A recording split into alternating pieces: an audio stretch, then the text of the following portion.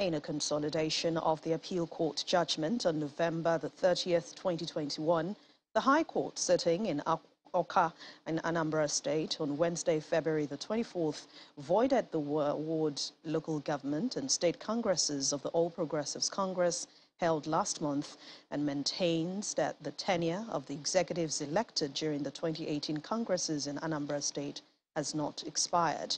Rallying party members to commence the process of rebuilding the party, the beneficiaries of the court judgment converged on Awka, led by the chairman, Mr. Emeka Ibe, to reassure the party members that peace is fully restored.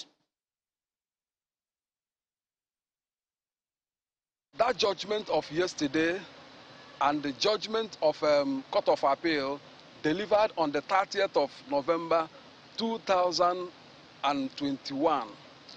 What it means is that the only recognized executive, the only executive that is in charge of the affairs of the party in Anambra State is the executive led by my humble self, Barrister Emeka Ibe, as chairman, and the state secretary of the party, Honorable Chukwuma Agofugo, as the secretary, and Okelo Madukife as the state publicity secretary.